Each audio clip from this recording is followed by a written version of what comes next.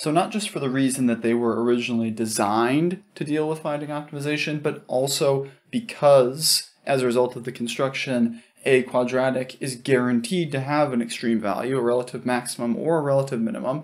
We'll more often look for maxima than minima, but you can do either.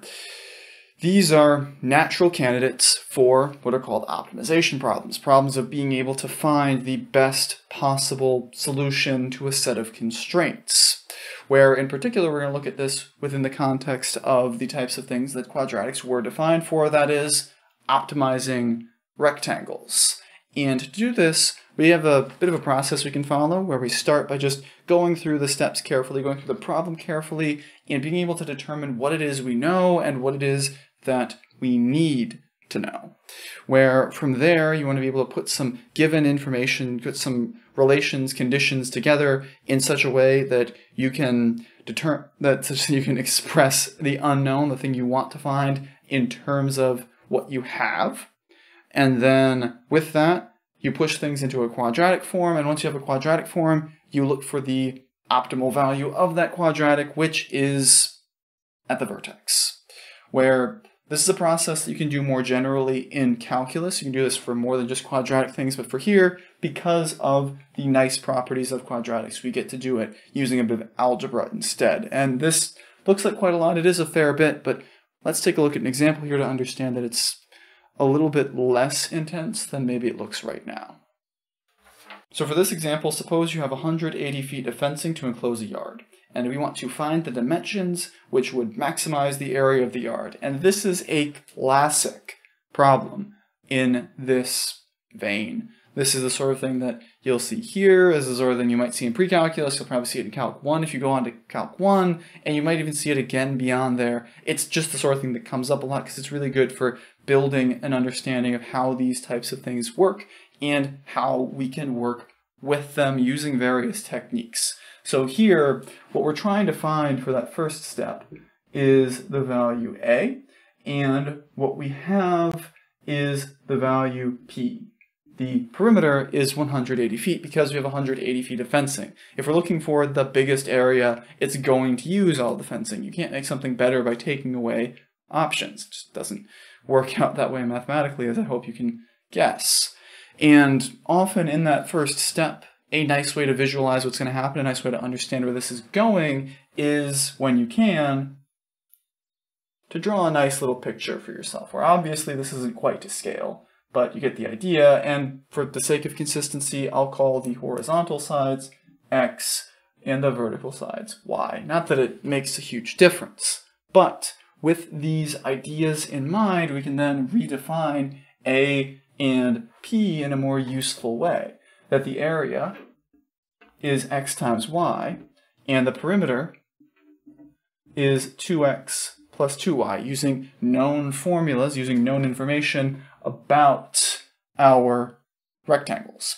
And with this, we're then going to be able to get to that second step of expressing something that's unknown using known information, because we can solve that perimeter formula for one of X or Y and replace it in there, which is actually going to put it straight into a quadratic form. And we can actually solve that either for X or Y. I'm going to solve for Y here so we can get our quadratic in terms of X, but it really doesn't matter. Either works. In this case, if I solve for Y, I have 180 is equal to 2X plus 2Y. I'm going to subtract over the X, divide out the 2, and we will get that Y is going to be equal to 90 minus X. And when we have that Y is equal to 90 minus X, that means that for our third step to get it into that quadratic flavor we want, we would have that the area is equal to X times Y, X times 90 minus X, or with a little bit of distribution and rearranging to put it into the more standard form, A is equal to negative X squared plus 90X. And now that we have this in our right form, we have this in our right amount of pieces, we can get our extreme value. We're here because A is negative, in particular A is -1, we have that we know it's going to be a maximum. So we're on the right track for sure. And here we also have that b is equal to 90. So we can use our vertex formula there. In particular, what we are looking for is the value, not p, where'd that p come from? F of negative b over 2a, because we're trying to find the maximum value for this along with our dimensions.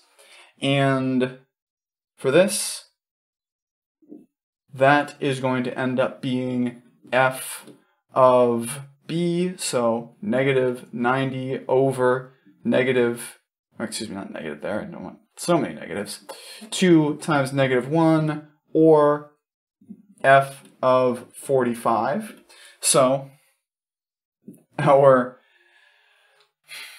absolute maximum is going to occur when x is equal to 45, and that maximum value, plugging 45 into here, will be 45 squared with a negative plus 90 times 45. That's going to end up being negative 2025 plus, what would that be, 4050, I think, but the long and short of it is we're going to end up with a maximum area of 2,025 feet, and that in order to achieve it, x is going to have to be 45 feet, and y is also going to have to be 45 feet, because x, that vertex, occurs at 45.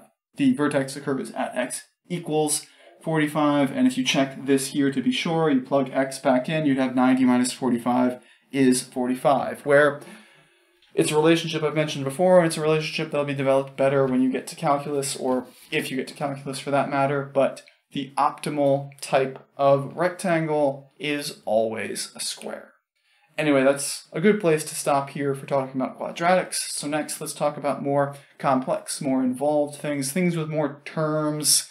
Let's look in 3.2 at polynomial functions.